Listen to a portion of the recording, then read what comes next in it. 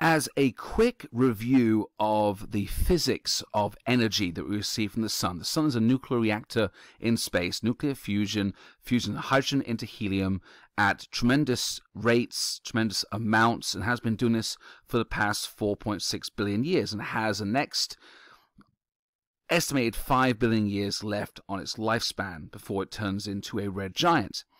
So the sun gives us all types of energy. Now this energy comes in different wavelengths. Wavelength is the distance from the crest to the crest as this energy particle moves through material. In terms of space, it's a vacuum. So we call this radiation. So radiation is a package or a luggage that contains these different wavelengths, and each wavelength is a different kind, or we call it a different kind of energy. So the shortest wavelength, the most energy and the most harmful, is gamma on the far left, the shortest, then X-ray, and then ultraviolet, which is the focus of our video today. That's 1 nanometer to 400 nanometers in size of wavelength. Then we have a small section of visible light containing purple to red based on wavelength, and then infrared, so onto the long wave radiation as opposed to short wave.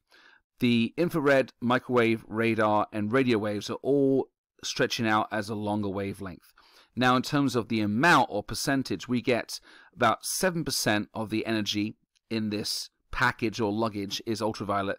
About half is infrared or heat, thermal energy, and the rest, between 40 and 44%, is visible light. So of the energy, we get very small amounts of gamma, if any, X-ray, if any, very small amounts of microwave, radio, and radar energy on the extremes of the wavelength, but majority of the received energy from the sun through our atmosphere onto the surface as our energy budget comes from a combination of visible light, infrared, and ultraviolet.